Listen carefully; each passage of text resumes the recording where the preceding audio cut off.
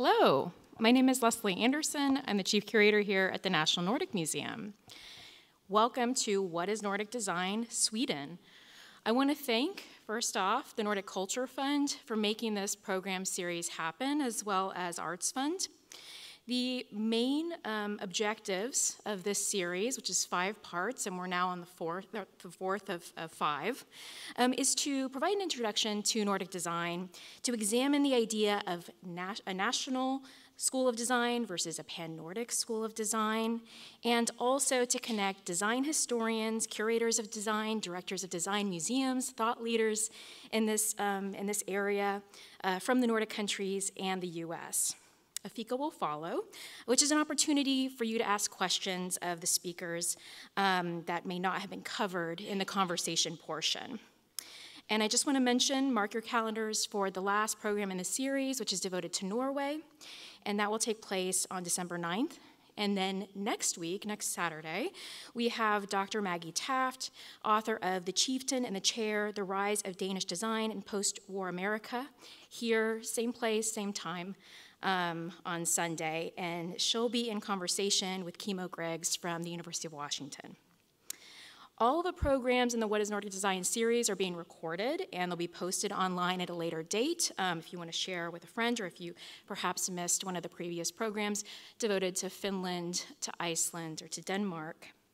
Now it's my pleasure to introduce this afternoon's speaker, Nina Dua, who is the director of the Röhsska Museum of Design and Craft in Gothenburg, Sweden. She has more than 20 years' experience of working for museums and cultural institutions, including the Victoria and Albert Museum, the British Council, and the Design Museum in London as a curator and head of exhibitions before taking over the directorship at the Röhsska in 2017. Prior to her time at her current institution, her curatorial work has included thematic exhibitions of designs of the year, and Unexpected Pleasures, the art and design of contemporary jewelry, and United Micro-Kingdoms, a design fiction. She has delivered monographic shows on the architect Richard Rogers and textile artist Annie Albers. Throughout, she has worked extensively to create collaborations and prototype new methods between museums, cultural institutions, and their audiences. Notable public programming includes Friday Lates at the V&A and initiating international residency programs both at the Design Museum London and now at her current institution in Gothenburg. She's led extensive renovation and reopening of the museum that she's currently at in 2019, and she's overseen the rehang and delivery of 5 permanent exhibitions, from East Asian galleries to the contemporary design and craft collections. Considering design as a lens through which to understand and re-engage the world that we live in, under her stewardship, the Röhsska Museum has organized temporary exhibitions across design, architecture, crafts, and fashion to include Unmaking Democratic Design, Forensic Architecture, Migration, The Journey of Objects, and Nordic Fashion Now, Knitwear and Print. After her talk, Nina will be joined by Sarah Holian for a conversation. Sarah Holian is the curator of the Lloyd Wright Trust in Chicago, and she's a lecturer at DePaul University. She specializes in modern architecture and design, and she has earned her graduate degrees in art history from the University of Texas at Austin and the Graduate Center of the City University of New York, where we were classmates some time ago. Sarah Holian has lived for 2 years in Malmö, where she developed a strong interest in Nordic design. So please give a warm welcome for Nina, and then later for Sarah Holian, who will be joining Nina. Thank you, Leslie. And thank you so much. It's a great honor to be here in Seattle. It's my first time visiting Seattle, and therefore also the first time here at the National Nordic Museum. As Leslie mentioned, I'm maybe not the ultimate person to talk about Sweden because I'm Norwegian, but I think we are still close enough neighbors to have some idea of it. And also, having spent most of my career in the UK and only the last 6 years in Sweden, I think maybe that my presentation today is perhaps, if we could call it, less patriotic towards Sweden, but trying more to think that whilst the question is here, is there a national school of Swedish design, or is there a pan-Scandinavian design school? I think you will quite quickly see that I am not trying to pigeonhole Swedish design in a particular way, but I think as we all from different nations are hugely influenced by each other too. So I'm trying to draw some strings, not just from the Nordic region, but also from all parts of the world. But first, a brief presentation about the museum where I work. Let me get the buttons right here. The Röhsska Museum of Design and Craft opened in 1916 and is the only museum in Sweden specializing in design and craft. The museum collects historical and contemporary design, arts and craft as a way of focusing and deepening the relevance of the material and design world in a wider societal context. The museum is based in Gothenburg, the second largest city in Sweden, and Röhsska has a unique collection of over 50,000 objects and artifacts, from 4,500-year-old Chinese artifacts to contemporary Swedish design and craft. Using design as a lens through which to explore the world, the Röhsska Museum offers our visitors several different ways to experience and gain perspectives of design. From traditional permanent collection displays, temporary exhibitions marrying the past, present, and future, residents, emerging designers, and craft practitioners, and a rich program of activities for all ages. So what I was alluding to earlier is what I can say already now is that this presentation is not a kind of the top of class Swedish design classics. Instead, I hope to shine a light on why it's maybe more relevant or less relevant to pigeonhole what is specifically Swedish design, and instead draw our attention to why the Swedish design vernacular has developed as it has over the past 100 years or so. Now, I don't know if any of you have watched the Nordic crime series, The Bridge, but I think it's quite a good segue into this topic, and you wonder why. Well, the interiors and its entire aesthetic are very design-focused when the scenes are from this home of Saga's Danish work partner, Martin. You can see how the Danish design history unfolds in all the domestic scenes. But when on the Swedish side, Saga's home is chaotic, no design classics in sight. However, she has an awesome car, which happens to be German. A Porsche 911S coupe, which was apparently designed for the American market. So what I'm trying to get to here, given that we had some other presentations, both from Denmark and Iceland previous days, is that I would say that the design culture in Denmark is live and well in terms of its focus on mid-century modern. But whereas in Sweden, I would say it is much more spread out, and it's very difficult in some ways to pinpoint exactly what defines Swedish design. But, of course, that does not exclude a certain Swedish design history that we witness in everything from architecture to furniture, glass, ceramics, and textiles, even in current-day Sweden. Here you have the red-colored houses that continue being used in contemporary architecture. On the bottom left design, the design museum in Vandalorum, designed by the Italian architect Renzo Piano. And to your left, the building by Marge Architects in the very center of Stockholm. And this is, of course, the famous Falu red. You probably know of falukorv, the sausage, and it's there coming from that color of the red that is very significant of Sweden and Swedish vernacular architecture. On the chair side, of course, we also have some design classics. Both the Mats Teselius chair, which is maybe not in every home, but it does pride a lot of public buildings. I met somebody here on Friday who had the Yngve Ekström chair. Yeah, you're over there, I spotted you there. And the Bruno Mattsson chair, of course, which is also very famous.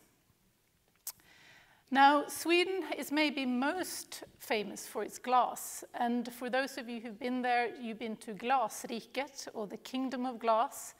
which is a fantastic area of Sweden with not just these small glass huts, but also where the big companies reside, such as Kosta Boda and Orrefors, of course. Ceramics and porcelain also has a deep tradition in Swedish design. And both Gustavsberg with famous people like Steen Lindberg and Wilhelm Kåge are one of the key people who have produced seminal work within that technique and material. But I think also what you will see throughout my presentation is that where handicrafts, of course, plays a huge role in Swedish design, Sweden has also been extremely good at manufacturing and mass production, and even at Gustavsberg, their hygiene products have been massively popular. And I particularly like the ranges they did in the 60s and 70s, which were kind of wild colors that you so not see today. But they have recently, if anyone goes back to Stockholm in the near future, Gustavsberg was a factory, has now opened as a museum. Under the leadership of the National Museum in Stockholm, and it is a magnificent display of their entire history, so I warmly recommend that. Now, I do not think, as I said, it's too simple to frame design classics as pure Swedish. I believe it's a key to look at how transnational factors have played a role in both the establishment of certain design histories in Sweden and the Swedes' need and desire to promote themselves globally. I do think it's relevant to draw your attention to the location of Gothenburg, given its international relevance in global trade and manufacturing for centuries, which in turn has led to how Swedish design and innovation has branched out in the world, but also how the world has inspired Swedish design. Take, for example, the Swedish East India Company that was founded in Gothenburg in 1731 for the purpose of conducting trade with China and the Far East. The venture was inspired by the success of Dutch East India Company and the British East India Company. And this made Gothenburg the epicenter of European trade for Eastern products for centuries. The legacy of the Swedish East India Company is very much present in the collections at the Röhsska Museum, which I will also come to shortly. Two other key international companies worth mentioning here for the purpose of design is SKF and Volvo, which I will also come to later. But I'm still taking you on a little historical journey, also because I'm a museum person. I think this is highly relevant. Because, of course, other international influences were the Great Exhibition of the World of Industry of All Nations, also known as the Great Exhibition of 1851, which was an international exhibition that took place in Hyde Park in London in 1851. It was the first of a series of world fairs, exhibitions of culture and industry that became popular in the 19th century. And the event was organized in this case by Henry Cole and Prince Albert, husband of Queen Victoria.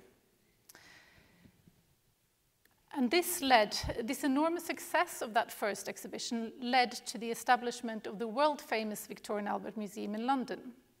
And the name, of course, came from the royal queen and king themselves.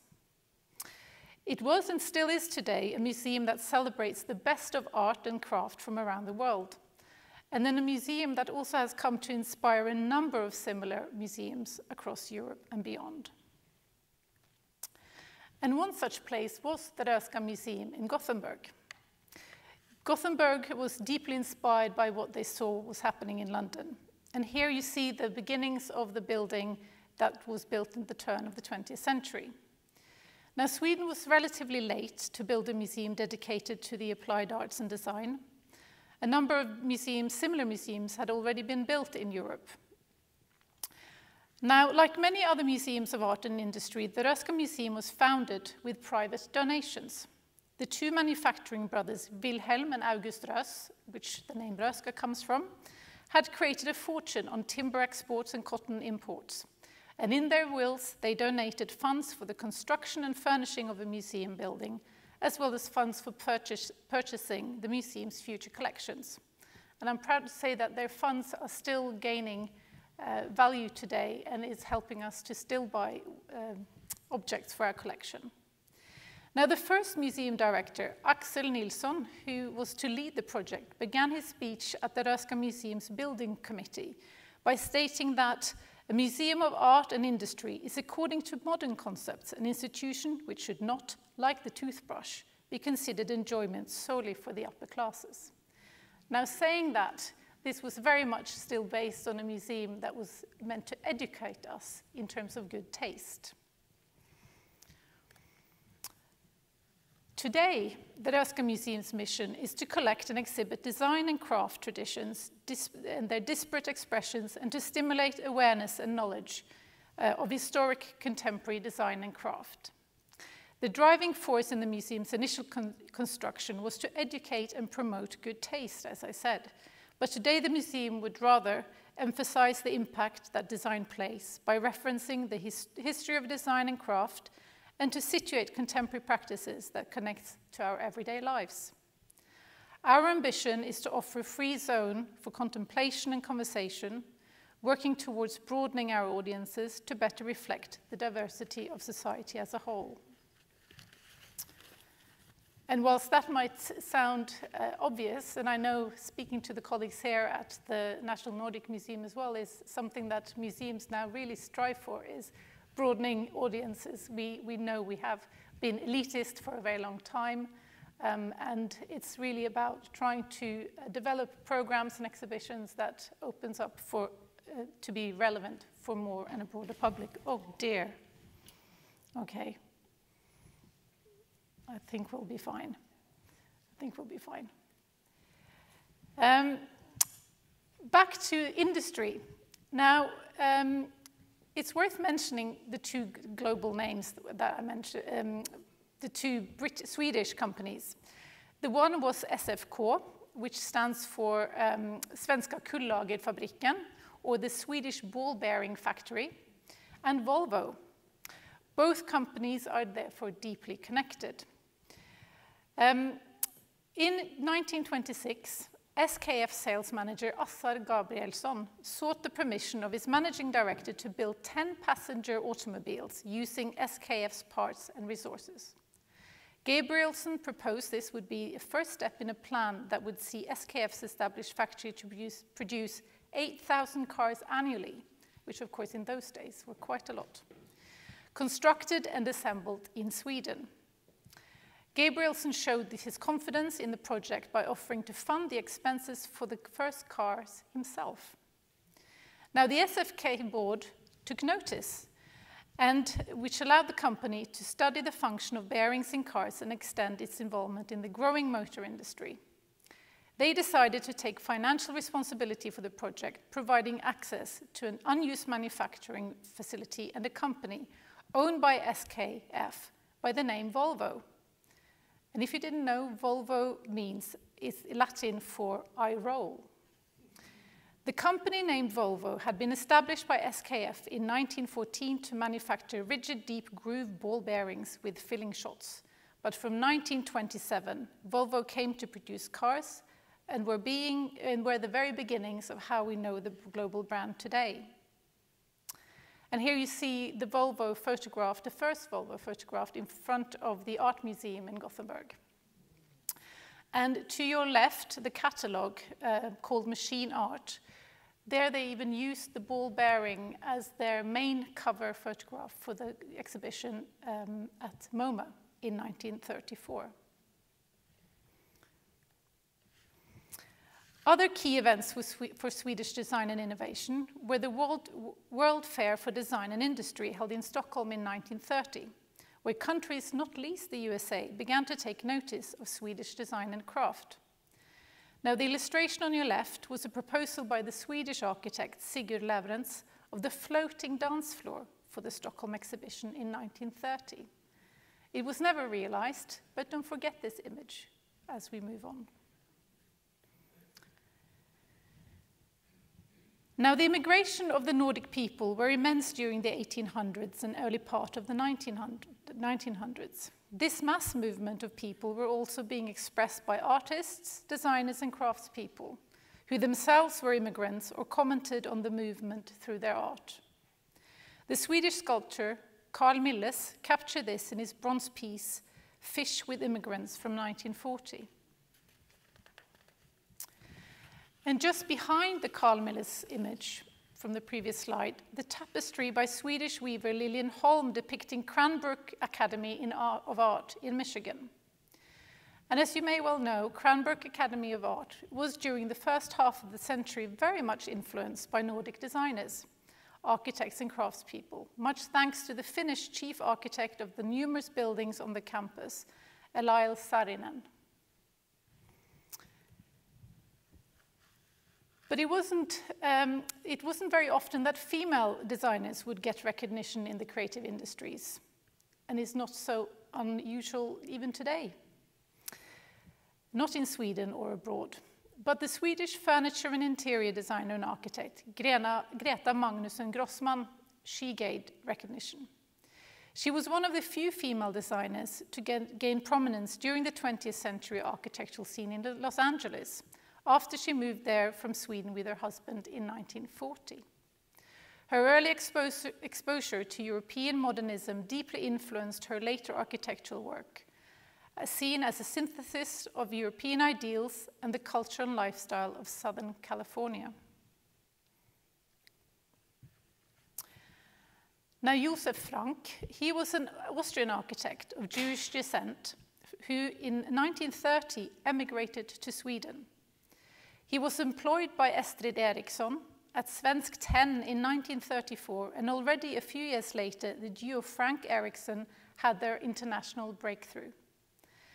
Svensk 10's exhibition rooms at the World Expo in Paris 1937 and New York in 1939 were characterized, contrary to the ideals of the time, by bold contrasts, both in terms of materials, colors, and patterns. And they received a lot of attention and became somewhat paradoxically the very model for the concept of Swedish modern at the time.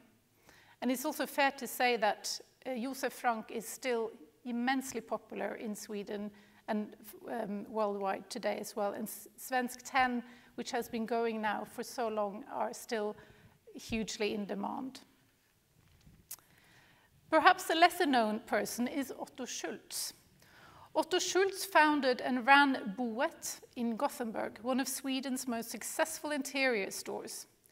Schultz can be said to be the Gothenburg equivalent of Josef Frank and the shop Boe, much like Svensk 10 in Stockholm. And both had the bourgeoisie customers as their target group.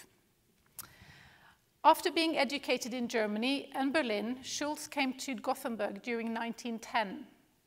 With a wide register of design ideals, he designed furniture and interiors in all possible styles. Today, Schultz is relatively unknown, but he carried out an incredibly varied designs until about 1950. Schultz has not received much attention from posterity, partly because he designed furniture that stood out from the prevailing trends. However, the Röhsska Museum found that his work was so prolific that we have now acquired 1,700 of his illustrations, and also the cabinet that you see, which are depicting scenes from Gothenburg, so it felt very right for it to be at the Röhsska Museum. So with these historic examples of Swedish design that have either been born out of national and traditional value systems and local influences, or inspired by more global outlook and influences from abroad, I want to draw your attention to the Röhsska Museum of Design and Craft, where I work and would like to showcase the very point that Swedish design is perhaps broader than what we deem is typically Swedish. The museum, when I joined, was closed for a refurbishment and reorganization. And when we opened in 2019, we really tried to sharpen the ways in which we continue to develop methods to engage with our public in order to make their visit in connection with the museum and its content more open and meaningful. We have now developed a number of permanent exhibition displays, like Leslie mentioned earlier. And we have amongst them the East Asia collection. And as I mentioned in the introduction, the connection with the East India Company really played a pivotal role in us collecting so much Chinese work.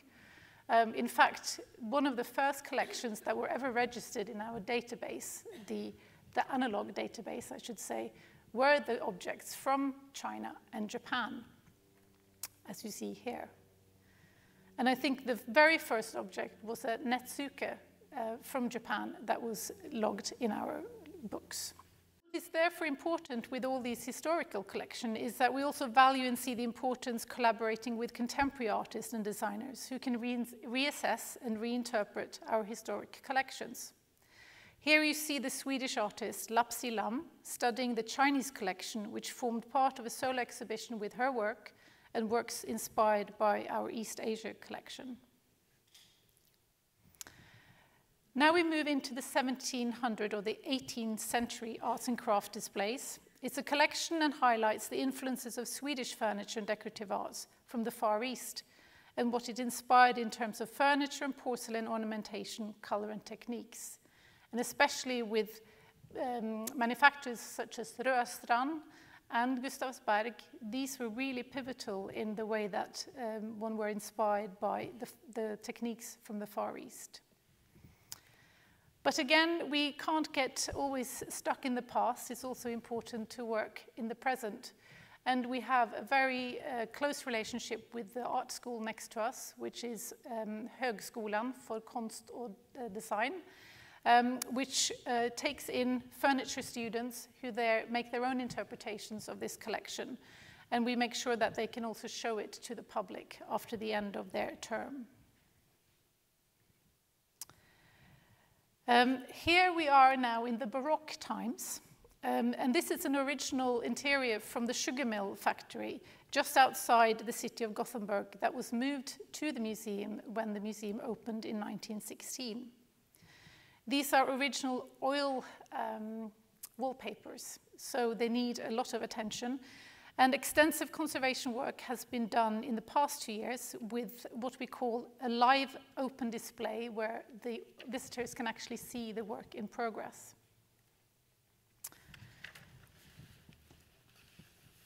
But it's also, again, here important to activate historic centerpieces with contemporary practice. And this time, the Norwegian-based Brazilian-Japanese designer Kiyoshi Yamamoto, who studied our collection, he did it from a post-colonial perspective. He was particularly problematizing and exploring the ways in which the museum had in its early years acquired the collection from China and produced new work to comment this. Well, you can't have a design museum without chairs. And we have a historical timeline of chairs in our open store gallery with the main focus on Swedish and Nordic design. And the circle chair here is again the Bruno Madsen chair, which also is featured in the newly renovated town hall in Gothenburg. The town hall is a fantastic building and the interior is even more fantastic, I think. It was designed by the Swedish architect Gunnar Asplund and has gone through a huge renovation project where, of course, a lot of the furniture is part of the Swedish canon. Now, this is a statement that we apply to our work at the museum, Design is Everywhere. And we use it as a device to address the breadth of what design is and can be. And I read you a short text that will hopefully clarify even more. Everything from the mobile in your pocket to your bicycle, the social media feed, and the t-shirt you're wearing are all designed by a human, an algorithm, or a machine. Design gives shapes to things, making them easier to use and manufacture, more appealing to consumers and designers, and design can add value. However, design is also an act associated with reflection and change. It can be a way to protest injustice, to criticize, or to comment the prevailing social order. It has therefore been our mission at the museum to explore the very idea of design being everywhere and connect it to a larger societal question and debates. We have, over the past few years, hosted exhibitions on, for example, climate change, with a particular focus on plastic. And plastic is also an interesting material, given how hostile it is to our natural climate. But the paradox is, once you have a plastic collection in a museum, it gets dry, it gets brittle, and the idea of having these objects for eternity becomes very frail when you have a plastic collection in a museum. So we thought also that was an interesting thing to address in this particular show. We combined the objects from our collection displayed alongside works by contemporary Swedish and international designers who use innovative methods and the reuse of materials to address the vast and complex challenges we are facing climatically. We can't talk about Swedish design without talking about IKEA, eller IKEA.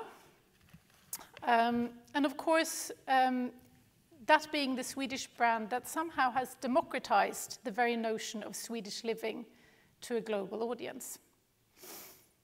The ideal that everyone can afford and build their own home with the furnishings they want was something we wanted to explore in this exhibition called Unmaking Democratic Design. We worked with the Swedish furniture designer Fredrik Paulsen, where we accompanied his furniture that plays both on humor and the use of off-the-shelf readily materials. So all the furnishings you see here are things that he's gone to the DIY shop and he's produced these pieces from that. So they're ready available materials, and the furniture was also made by the public at the museum during the course of the exhibit. Because we decided to have a workshop within the exhibition. So in the bottom right-hand corner, you see a wall that looks very empty, but as the exhibition moved on, you had the visitors who came in very excited. They booked their slot, and in there you were paired up with two strangers, and the four of you were then asked to make a chair together, which was both an interesting exercise in itself of trusting each other and taking advice from people you don't know, but it became a fantastic display of all sorts of furniture, which then was later you could come and pick up your chair, or we even kept some for our collection. This year we hosted an exhibition also called Nordic Fashion Now, Knitwear and Print. We wanted to celebrate and highlight the diversity and high quality work that is being produced at Nordic design schools right now. Design education in the Nordic region has been in stiff competition with design schools overseas, especially England, Holland, Italy, but also the US. But there is a shift, especially in fashion, where innovation and high quality graduate work is becoming more and more visible. One cannot pinpoint one aesthetic, but rather an interest in telling stories that become visible through the craft of making and understanding the materials that they work with. And in 2021, this was during the very special times in Sweden, where the rest of the world was still somewhat in lockdown. But as you well know, Sweden didn't continue in the same vein. So we were working frantically with producing exhibitions, and even though we were only closed for 5 months, we still had an audience coming for most of the time. And with this exhibition, we wanted to place the museum's collection in a global historical context. Different ways in which design migrates were examined. We asked what journeys have the objects made before they ended up in the museum's collection? How can one understand why similar motifs and patterns appear in different cultures and different eras? How do local natural resources affect the design and the trade of design? We used our collections to draw historic connections with the craft disciplines, but also to address the ways in which Nordic design and craft has narrated its own histories for centuries. Where, for example, the extraction of materials such as iron has deeply influenced influenced manufacture and the Swedish army, and at the age of slave trade, which was new to us, but it was one of those things when you start researching for an exhibition and you delve deeper into it, it became very obvious.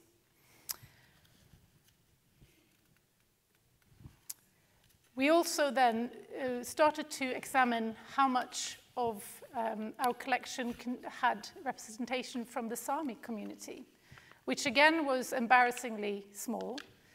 It even became to the point that we had, I think we had about 10 pieces in our collection. And I mentioned earlier we have 50,000 objects in our collection. We had to borrow objects from the Nordic Museum in Stockholm. But we also saw this as an opportunity to engage with contemporary practitioners. And we commissioned the Sami artist Olof Röhsska to do a piece of work for us. And I've directly translated it to the title of it is "What if the bear was the sun and the sun was the bear?" And he did a fantastic piece of work where he worked both with traditional craft methods, but also intertwined it with a lot of modern methods. He worked with glass, with leather, with wood carvings, and the narration was beautiful both in illustrations he made prior to it coming on display, but also during the exhibition, where it was particularly great for the pedagogues to tell the stories with younger groups of people. We collected it for our collection, and it will also not just be a temporary display, but also a permanent display for the future. But it made me also then get even more curious about what was on here at the National Nordic Museum. And I checked out the website before I came here and saw that the Arctic Highways was on. Now, Sweden's troubled and dark history of the struggle and oppression of the Sami people is only in recent years coming to the surface in more mainstream culture in Sweden and further afield. This year, we saw for the first time an all-Sami-led Nordic pavilion at the Venice Biennale in Italy. And artists such as Britta Marakat-Labbe from Sweden, which is the artist's work in the bottom right-hand corner, and the Norwegian Gunvor Guttorm's work for a light up in the right-hand corner. I don't think that particular work is there, but they are featured here in this exhibition, and they are really at the forefront and making Sami art and craft seen and heard globally. Now, one can't talk about Swedish design without also talking about the welfare state and its inherent culture. Although I must say it's becoming more and more a contentious topic given the political and economic climate, even in Sweden. But I do want to end this presentation by lifting some examples that take us out of the home and into the public realm. Gothenburg celebrated its 400th Jubilee this year, and the city worked for years leading up to this moment by extending certain parts of the city that otherwise were part of the docks and the port industry to become a haven for public recreation. Now, if you recall the image from the Stockholm Fair of 1930 and Sigurd Lavrens's illustration of a dance floor floating on the water in Stockholm, this, I would say, is not too far from it, and this time it got realized. Now, there wasn't only a pool of 3 different pools, but also a sauna has been up there for quite a few years now. And it looks quite brutal and maybe for some uninviting from the outside, but once you're in there, it's fantastic. It's actually also so popular that the waiting list is nearly a year long. So, book it now if you're going. There is one group of people that we must not forget, the kids. Now, the welfare system is key for the dynamic family life in Sweden, and public commissions to create playgrounds and less uniform objects for interaction and play a key role in creating unique and explorative experiences for the children. And this was a playground that was created in the same area of the harbor also during this time. And I would say that the design language is far from mid-century modern, but instead it really promotes forms and functionalities that challenges the user in a positive and playful way, and maybe plays on not a traditional design language that we're familiar with in Sweden, and also even this notion that everything has to be so safe and accident-proof. Here you have metal and you have concrete blocks, and that was a big challenge, I believe, for the council to even approve of. But again, it's been a very successful playground that is being widely used, and especially after this, this jubilee. And that brings me to the end, before Sarah also joins me on stage, and we will continue the conversation. Thank you.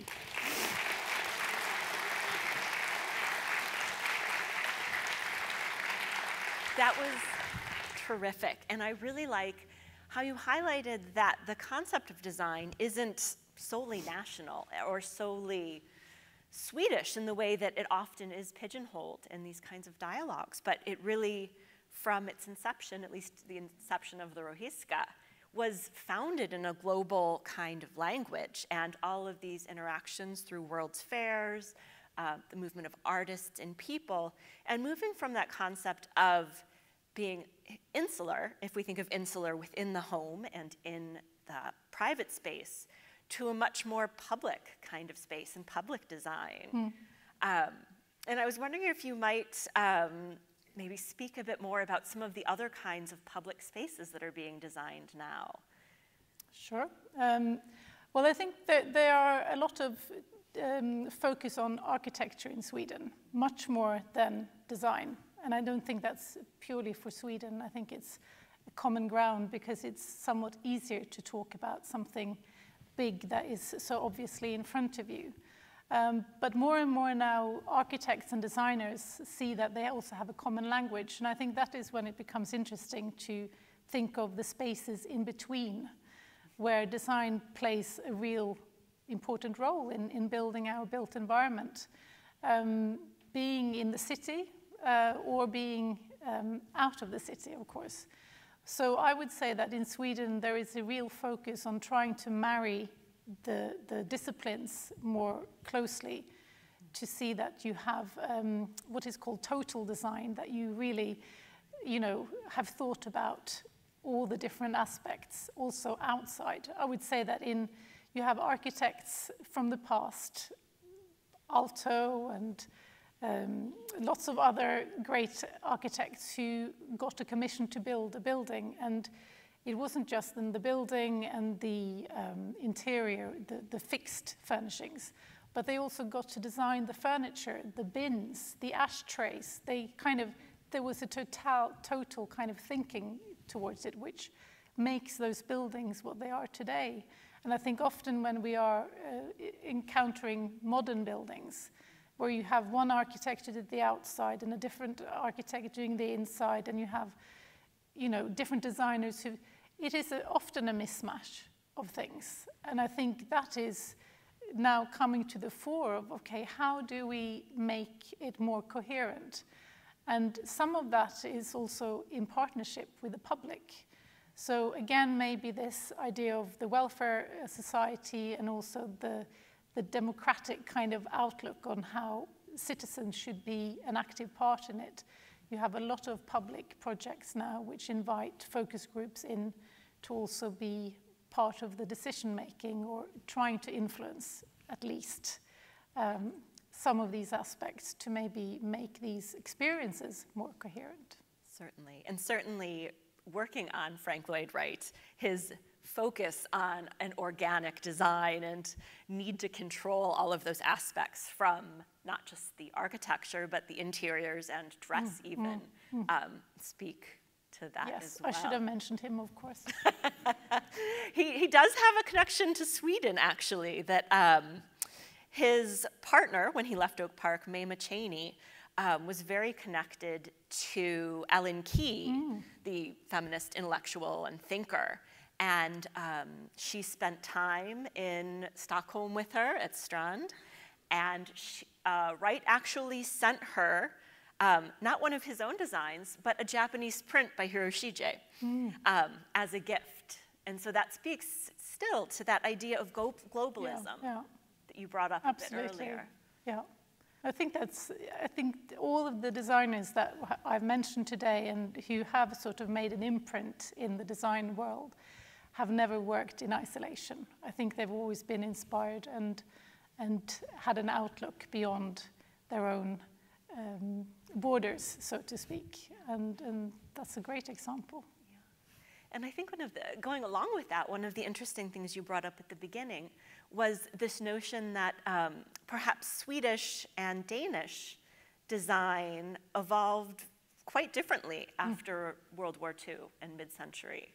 And I didn't know if you had any ideas accounting for why that may have been, or what specific factors would have shaped that. I really don't know. I think there are, I don't even think you can pin it down to a certain sense of nationalism that sort of differs from the two countries.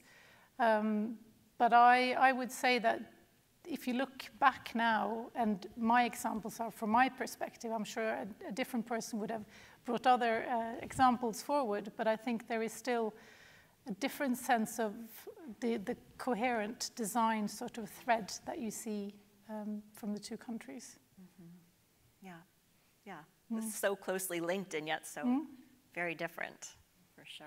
Definitely. And I think that's also what's so interesting with these talks, is that each country will have approached that very differently, all based on also their own historical context and all the things that are happening outside of design, of course. Outside of design.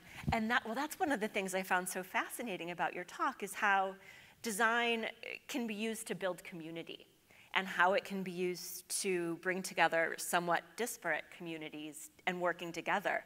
And I really love the project that you initiated, working with sort of one of the most Swedish materials of the land, bringing the wooden chairs, and not just reflecting on that historical perspective, but bringing groups of people from various backgrounds together, people who don't know each other, and who are being forced to work together and build something that's functional, is really terrific. How did you come up with that idea? Well, it was very much Fredrik Paulsson's idea to do that. And I think it was more our fear of having a workshop in the museum with a saw and a hammer and a drill and what's going to happen. But of course, nothing happened. People behaved themselves. So no, it was fantastic. But I think it was more a testing ground for how these types of collaborations also can be applied in other projects, of course, in the museum for the future. But my experience coming to Sweden as well, having been in the UK for so long, is, you know, you think you're all Europeans, you're all quite the same, but we're not. We are very different. And there is a formality in Sweden which it takes time to break the ice in the social gatherings and settings. So I was very curious to see what happens when you put 4 strangers in a room to make a chair. But it was fantastic, you know, the small talk. As soon as you have something practical to do and you're trying to produce a result, then you can sort of hide behind that and just get the stuff done. It was really enriching for both parts, I would say. I was curious if you'd done any follow-up with that. Have any of the if you know if any of the people have stayed in contact, or if there's any sort of... Yes, we have a few who are emailing, asking when is the next session. But we try to kind of treat... The whole point of the project was also to give value to the things that were being produced. So we made sure that they all had labels like a museum object and so forth. And some people will still post it on their social media, or we will have it up in the museum for the public to see. So it's still live and well, but not in the same scale, perhaps, as before. Yeah, I love that, because I think one of the challenge working with design is always, how do you make it alive and contemporary, especially with historic collections that aren't perhaps, and I don't want to use the word indigenous, but that aren't your own collections, and how you can use those today to interpret the present and the present issues that we're facing. And you talked about the environment certainly as one of the most important, and the role of materials in the environment. But also I know immigration and the current crises that are going on in the world today, from Europe, from the Middle East, from Africa, and all over, really, and how that's changing what Swedish design is. How do you see that evolving or shifting? There is a real interest from the younger generation to be much more conscious about the materials that they use. And also different types of manufacturing processes are being explored. So you do order on demand instead of mass manufacturing. You do smaller batches of furniture. You, I think especially with wooden furniture, it's of course been very common that you source the material outside of Sweden, and also the production is done outside of Sweden. More and more companies now promote themselves as this is Swedish wood made in Sweden. And of course, the only kind of challenge with that is that also the costs are what they are. So they are still very expensive pieces, and only a certain market will afford to buy it. Yeah. But I think there is a shift in the way that things are produced and handled. And I think also your point about design, what I tried to also illustrate earlier was that design is not just the products, perhaps, that we associate with design. The handicrafts are also part of the design. We wouldn't have had design if it hadn't been for the handicrafts, and how that whole trajectory has developed and evolved over hundreds and thousands of years. And you see now also a resurgence of the interest in Lloyd, in the craft scene, and also even how designers who might have been more just sketching and drawing and giving it to the manufacturer, that there is an interest in themselves also learning how these things are made and where the materials come from. So there is a much greater consciousness around it.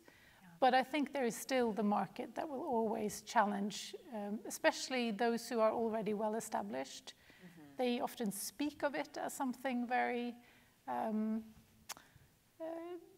to prove that they're conscious about it. But when it comes to the actual manufacturing through the company that their designs are being manufactured by, you know that they are not necessarily up to the task. Right. So you know, it's greenwashing, of course. There is in the realm of design as well. Yeah, and of course also the issue of consumption and personal consumption and public consumption. Absolutely. All of that. Yeah. Is there something that you did not have a chance to talk about that you really wanted to speak about? I know we're limited to these 40-minute panels, but was there something that really struck you? Oh, I feel like I spoke too long. So you're probably bored already. No, I don't know. I mean, there is so much to be said. I think with the questions that the Nordic Museum came up with, they were brilliant. But once you start kind of putting those apart, you can go on forever. But they are very relevant, and I think it's always interesting to both look at each nation and to try and find their specificities. But I think also, as with the global world as it is, it's harder and harder to pigeonhole these nations. And I don't know if that's a good thing or a bad thing. I personally think we shouldn't be too concerned that this is how the world is evolving. But I'd be very interested to hear your views as well on that, because I think it's very easy maybe for someone who tries to compress everything in a museum to try and make it be all. But a different view, I'm sure, is held by the users of design in general. So.